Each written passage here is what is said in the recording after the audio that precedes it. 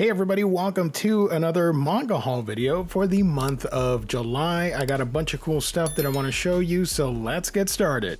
The first book that we're going to talk about in this video is The 100 Girlfriends Who Really Love You, Volume 10. Really enjoy this series. I was surprised because I'm typically not a fan of harem type manga, but the fact that this story makes fun of itself and has all these nice pop cultural references and a wide cast of characters makes it really fun. I have been enjoying the heck out of it, and I'm curious to see how long it will last, how many volumes it will be when we have the full story of the 100 Girlfriends.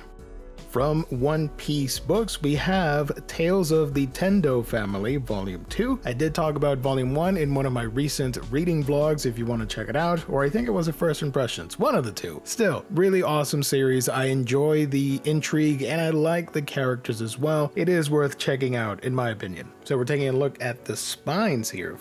Let's take a look at some Yen Press books. The first one we're going to talk about here is Whoever Steals This Book, Volume 2. It's been ages since Volume 1 came out, actually, I don't know, 4 months, and I kind of need to read Volume 1 again because I don't remember a lot of the smaller details, but I do like the premise. Basically, this book has been stolen and all crazy stuff happens in this town that is obsessed with books, but the main protagonist does not like reading because of her lineage. She comes from a family that was obsessed and is obsessed with literature and owning all these books and all that stuff. And in this one, of course, they get into some magical hijinks because why not? These books that have been stolen have magical properties to them and it affects the town and the people within, so hence the crazy stuff that you're seeing here with the panels.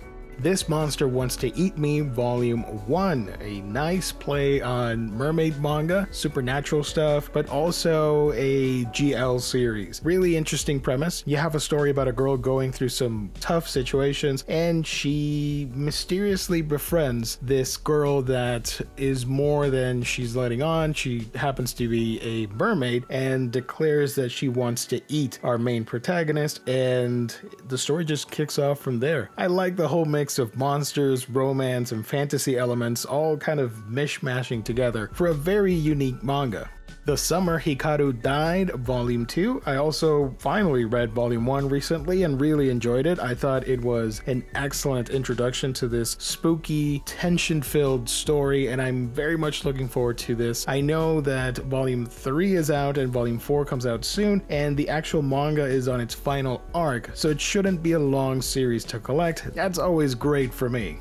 I actually got this book last haul video, but I forgot to record my thoughts on it, so I left it out. But here it is. Tales of Wedding Rings, Volume 11. This is way past what was animated in the first season. Of course, I don't want to reveal what happens in here in case you watch the show or you're reading the book. I don't know, but it's a lot of fun. It is fan servicey and it has a lot of spicy things happening inside, but nothing too wild. It's all pretty tame. Bolstered, of course, by Maybe's artwork, which I think is stunning. I am a huge fan of this creative team. I think it looks fantastic. We got another mermaid manga. This is A Sinner of the Deep Sea. I really loved Volume 1. I think it is a beautifully drawn series. I can't wait for Volume 2, but this is a really good series about a protagonist, a mermaid that has a hatred for humanity, and she is friends with a mermaid that falls in love with a human, and she's imprisoned for it. So now our protagonist, Jo, is trying to liberate her friend and potentially bring her friend to the human that she loves. Kowloon Generic Romance Volume 7. I am a couple volumes behind, so I shouldn't be looking too deep into these pages, but it looks phenomenal. I love the whole setting of the Kowloon city and the sci-fi aspects that are sprinkled throughout in this romantic series. And finally, Sister and Giant Volume 1. I did my anticipated manga releases video, and when I mentioned Sister and Giant, I hadn't looked at the art, but I did know a little bit about it. Basically, this girl gets isekai'd into another world, and she befriends this giant elf, and the two of them set off on this adventure. Now, this has a lot of dark fantasy action with some phenomenal character designs. The dark creatures covers and stuff look really badass. That surprised the heck out of me, and I kind of FOMO'd myself into grabbing this series. And of course, here are all the spines together for the Yen Press books. From Kodansha, here we have Mermaid Prince, another mermaid manga. It's kind of a mermaid summer, if you will, for 2024. This is an anthology from Kaori Ozaki. I was really impressed. In my video, I mentioned that I just became a fan thanks to this book. I'm very much looking forward to reading more Ozaki books, and I will be doing that shortly. But this anthology is really good if you want to check out the video where I do a mini review of it. From Chika Mizube and Kanata Hoshi, along with Pepperon, one of my favorite pen names in manga, comes Past the Monster Meat Milady Volume 4. This is a really funny, wholesome, romantic series and food manga with fantasy aspects. That is a wonderful combination. If you like food manga, you'll be right at home with this. I totally forgot that this was coming out, A Kingdom of Quartz from Baumhat. This is a phenomenal looking series. The story, while not the most grandiose thing, is really helped by the amazing artwork. Baumhat is an extremely talented artist, and I just love looking at these panels and the character designs. Can't wait to read this and talk about it on the channel eventually. One omnibus release, I had to do it, Initial D Volume 2. I love the aesthetics of this series so much. Obviously, it inspired a whole generation, the whole drifting scene and the car scene over Japan, and this is like one of those legendary series that I wanted to own, and I'm so happy that Kodansha is doing the new translation, this new build in omnibus format, and the overall design of this book and aesthetic. Oh my god, chef's kiss. I love this so much. It looks great. I just love the goofy character design aesthetics and how they bounce off the hyper detailed, cool as hell car scenes and races. Of course, here are all the spines for the Kodansha books. From Viz Media, here is Gokurakugai Volume 2. I really enjoyed Volume 1. I thought it was a stylish looking action shonen series with demon slaying, and everybody just looks amazing. Everybody's fits are just phenomenal, and I'm so envious. I think Yuto Sano is a really talented mangaka. I love the character designs. They are so rich, and the contrast with the intricate layout of the towns and buildings and architecture and all that, fantastic. From Shoujo Beat, this is a series that I've been wanting to start collecting for a while now. I saw the anime of Snow White with the red hair and really enjoyed it. So here we have Volume 1. Hopefully I will be able to grab more of these volumes frequently so I don't have to wait to get a full set of Snow White with the red hair. But I really enjoyed the anime. Very much looking forward to continuing the story here in manga form, the original source material.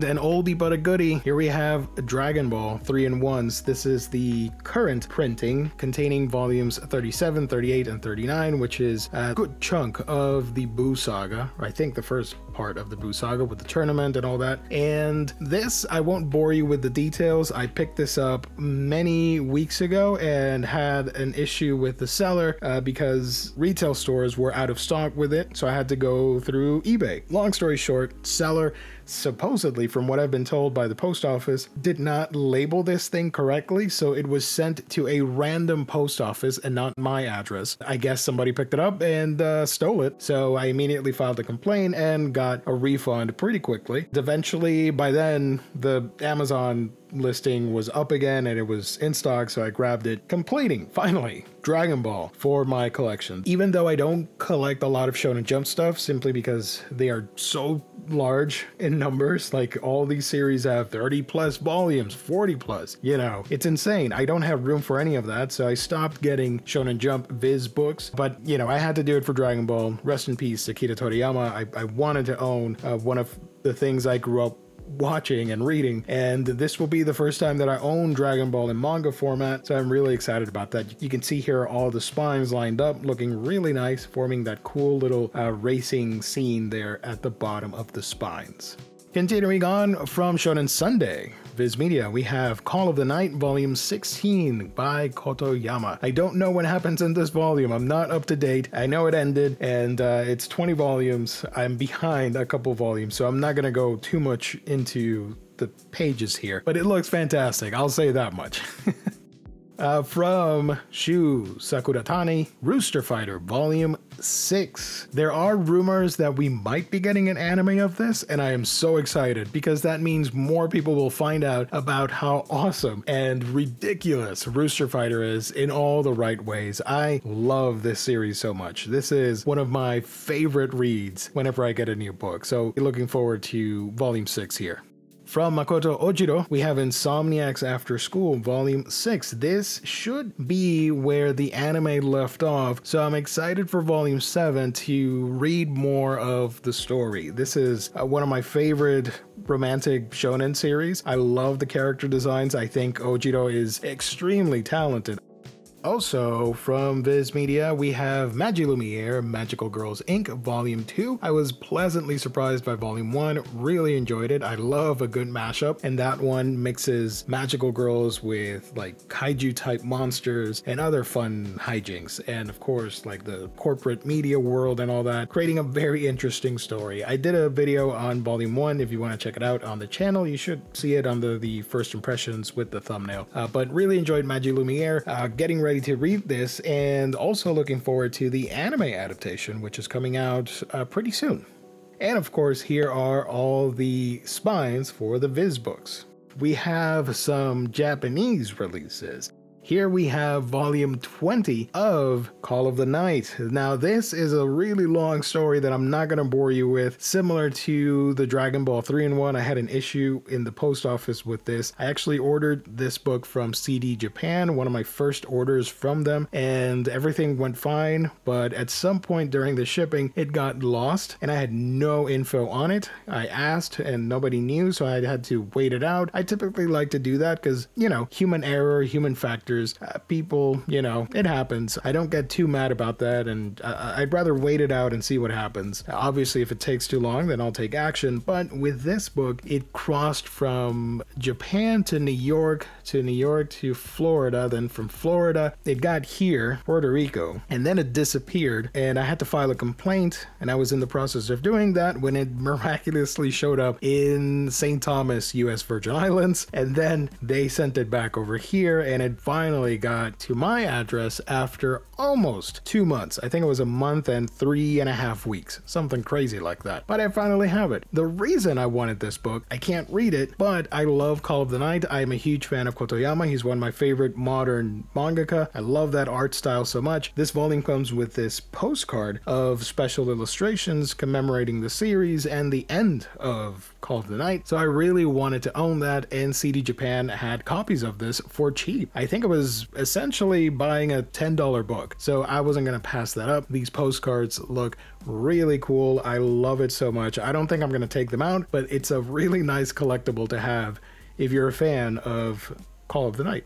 Also, speaking of Japanese releases, in that order, I did pick up 3 of the Shigeru Mizuki Gegege no Kitaro encyclopedias. There are a bunch of them, I think at least 10 or 12 volumes if memory serves me right, all sharing different types of information regarding yokai and of course Gegege no Kitaro, and I picked these 3 up from CD Japan, which were on sale for $3 to $4 each, and these are personal grails of mine. I am a huge aficionado for yokai and Japanese folklore and all these creepy ghoulies, so I was ecstatic when I saw that these were on sale, because typically I'll look on eBay, for example, and somebody's selling it for double the amount, maybe 3 times its retail price, and I wasn't a fan of that, or the seller was from Japan and they wouldn't ship to my address. But CD Japan, they came in clutch. I got them. I'm so happy. Now FOMO got me, so I need to grab the other ones.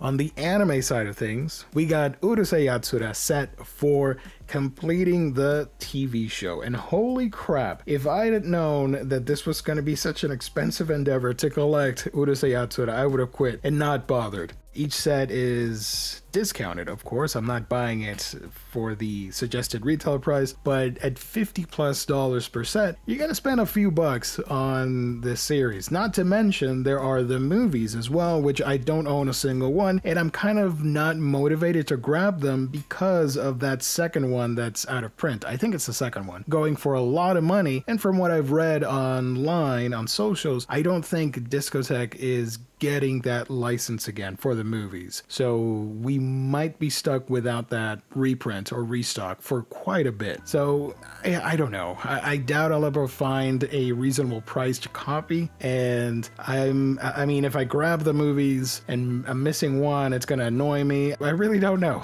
But at least I do have the show, along with the OVA release. Here we have this final set, which has the 11 specials. I think 2 of them weren't able to fully be remastered because of missing material from Japan or something like that, but the rest got a really nice upgrade. They look fantastic on Blu-ray, which is always great to hear, and this OVA release sort of ties everything together. I wish I could show you this full picture with all the movies and all that stuff, but like I mentioned, I don't have them. So what I'll show you instead, you know, all 4 Blu-ray sets, the OVA set, and of course the first half of the rebooted anime, which ended recently from David Production.